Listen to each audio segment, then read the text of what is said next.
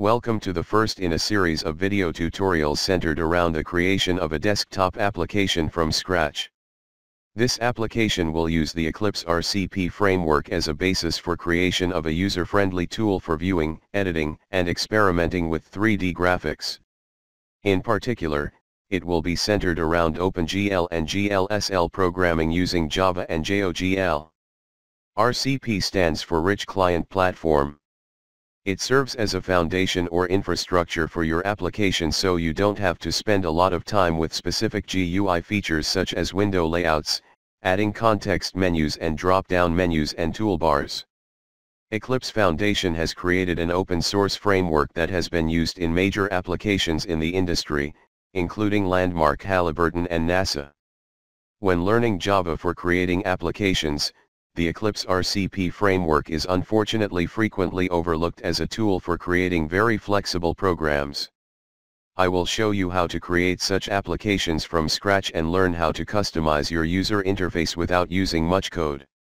The application we will build will be a 3D graphics viewer, and hopefully we may add editing capabilities as well, not unlike what you can do in Blender. But its main purpose is to have a place to experiment with OpenGL and GLSL shading programs. You will learn the concept of perspectives in RCP. The prerequisites for this tutorial are some Java programming, perhaps some familiarity with Eclipse IDE, but it is not essential since Jeff will be going through it step by step. For the user interface we will be exploring Eclipse's SWT and JFace framework rather than AWT and Swing. You will learn about extensions and extension points to extend your functionality as plugins. It would help to have some understanding of 3D graphics, matrices, and transforms. Since we will be going back and forth with Blender as a reference, some familiarity with Blender would be helpful too. Blender has been written in C and C++ as well as Python for scripting. Our application will use Java and we will make calls to the OpenGL libraries using a tool called OpenGL. I have downloaded the most current release of this tool and I will show you how to configure your first application so that Java can talk to the native libraries that OpenGL provides. This will be on both Windows and Mac platforms, however, I will be favoring Windows for the development. The Mac is not keeping up with the latest GLSL versions for some reason. Hopefully that will change. We will create an application where you can list various examples of shaders and visualize the results in a viewer. We will bring in some of the shader techniques found in Blender and view them in our new application. For example, the matcap materials found in Blender can be captured and brought into our new application and we can study the code to see how it works. Also, the recent OpenGL Super Bible 7th edition has some really good shader examples we will bring into our application for examining and viewing. Working with OpenGL is very similar to creating OpenGL programs in C/C++ except for the fact that certain data structures are required for OpenGL.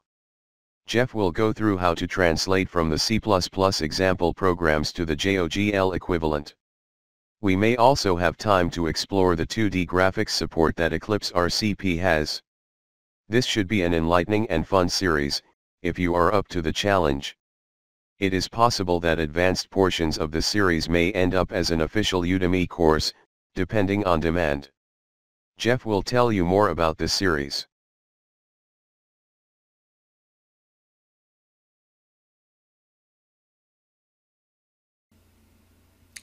Okay, I'm going to intervene from where we left off in the introduction and just kind of show you a few things. This is an example of an Eclipse RCP application, and as we saw in the beginning, that it's very, very flexible as far as being able to position windows.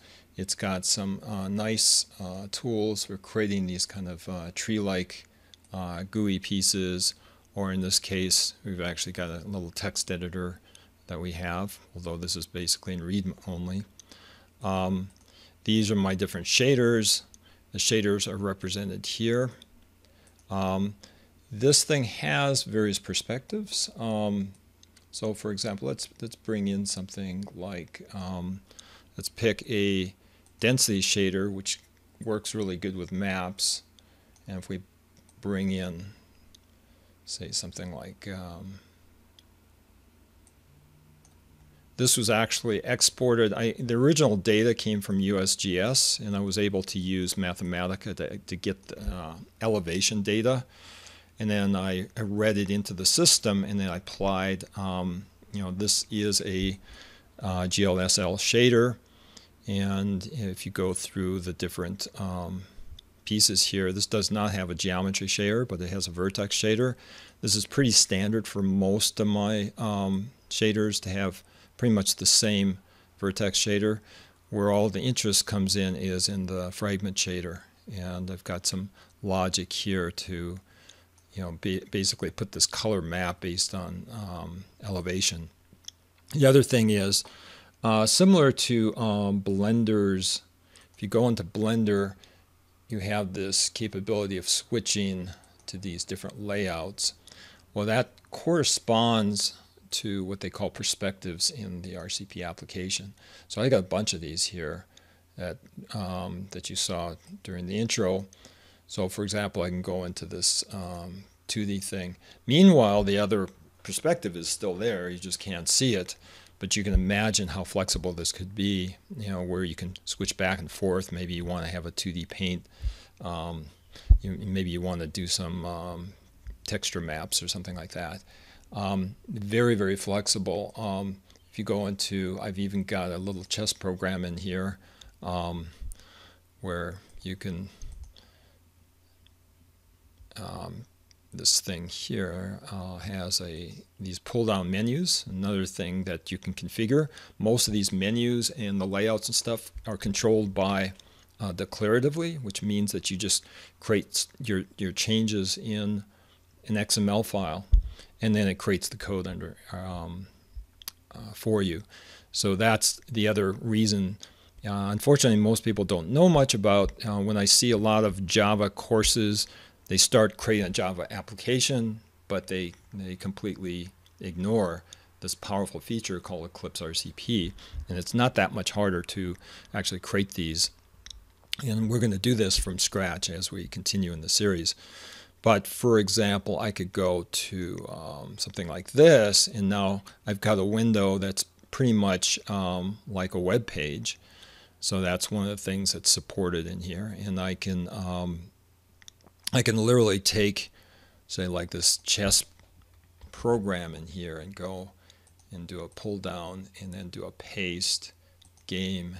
And if you switch to the score sheet, there's the game.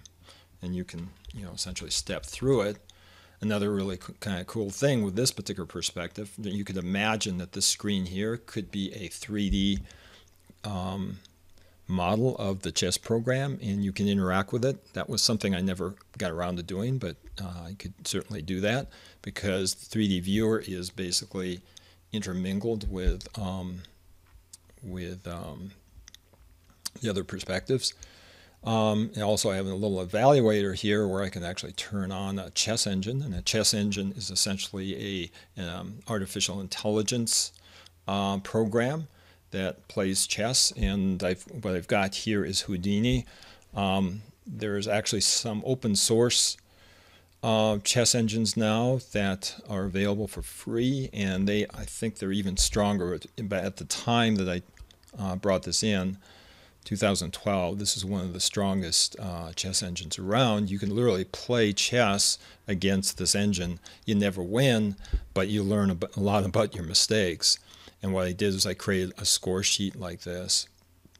And you can also have this idea of a blunder map. This hasn't been evaluated, but you can imagine little colors here that represent mistakes within a game. So it's very, very interesting to. And I've got various series. So again, all of these tabs and windows are very easy to create, and you can combine them. If I wanted to, I could move this guy and dock it over here. I can switch back here. Very, very powerful. You can create toolbars. Again, using this declarative approach, using extensions and extension points. Another application, or another perspective that I have here is this kind of genetics. So let's go back to our visualizer, and let's take this one off. Let's switch back to the shader perspective, and let me delete this guy and then switch back to my genetics. I can actually go into here and do a second generation, and this was kind of cool. This is also done purely by shaders. This is not actually all of the objects and stuff are all drawn using GLSL. So it's really the graphics card itself that's doing all the drawing. The beauty of this technique, and I think I'm using geometry shaders for this, as well as the vertex and fragment shaders, is as you zoom in, you get no jaggies. It's absolutely perfect. So it's very much like a vector, but it's completely drawn through the bitmaps. It's just drawn, and it's very, very fast. So you can do some pretty wild things, and the animation there is done by changing some of the positions of the objects themselves. If you go to, let's switch back to our shader mode, you'll see that it actually created all of these, what I call organisms. Let's see if there's some other interesting examples here. So what we'll do in this series is, well, it won't be identical to this application, but very similar to it. We'll create an RCP application from scratch, and we will, bring in the capability of actually doing graphics, being able to load various types of 3D objects. These are just some of my canned ones that I have. It's kind of interesting to see. For example, you could do things like a cookie cutter and then bring in something like Beethoven's head. And what that does is it's basically just creating an orthographic projection of this on a flat surface. And if you look at the logic here, this thing also uses a geometry shader. Really helps a lot in being able to add these really nice lines to the system.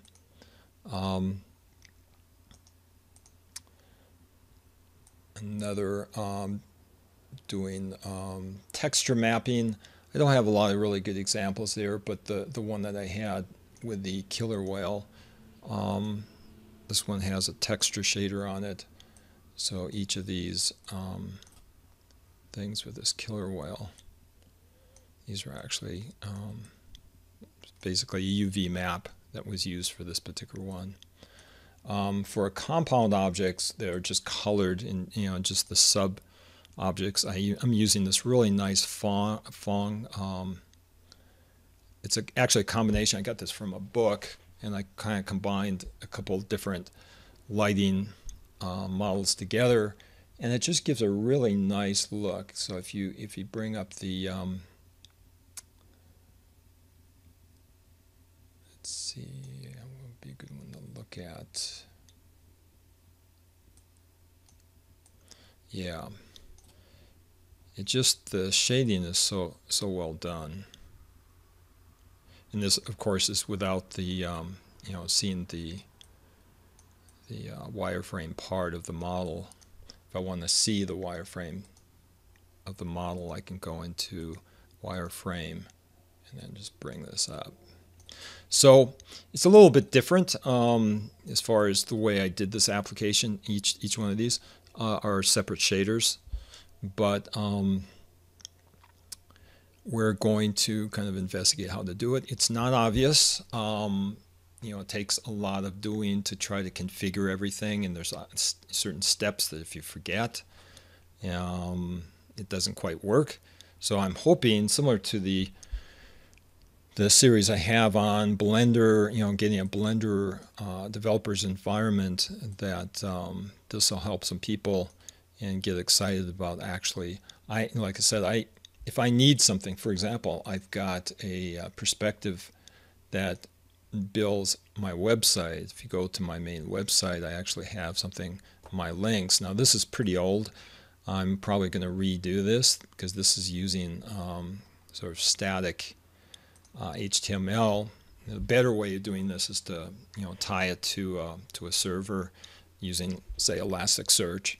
But but it does show that you can create within the RCP environment, you can create these, and that's how I dynamically create this kind of website, the pages for the website, by just going in and modifying things here. So it just kind of shows that some of the capability. This view here is an HTML view. This is a tree view, and then these are like text views and fields like that. And so we may get into some of the GUI aspects of it, but I'm going to center on the 3D graphics because that's my main mission at this point, because I want to explore a bit more.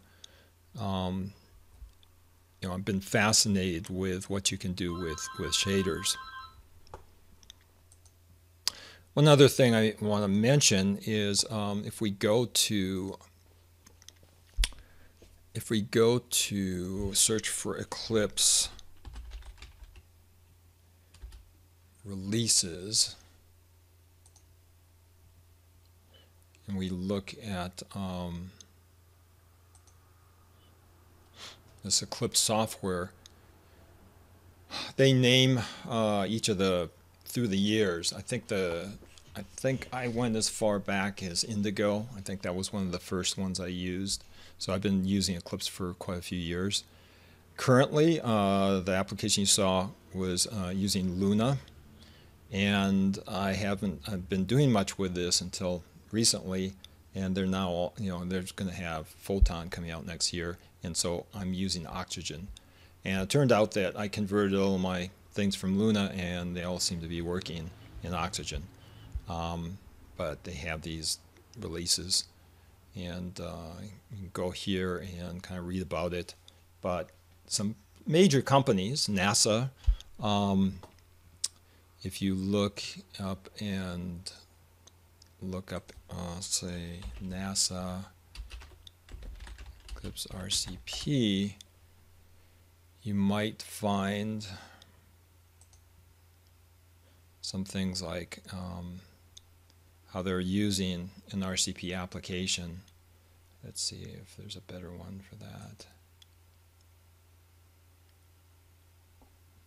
Yeah, so this is a good website to look at, and they're using RCP for the for some of the robotics that they're using on Mars and in space. So it's definitely it's a good platform to work with, and I'll be using a tool called Joggle, and Joggle will be the external tool I use to actually talk to OpenGL, and we'll go through that in the next video, actually setting up an environment and then integrating Joggle with an application. So I think enough said at this point. Hopefully there's some excitement. If not, well, just listen to Trump, I guess, and that'll excite you. So until next time, happy computing.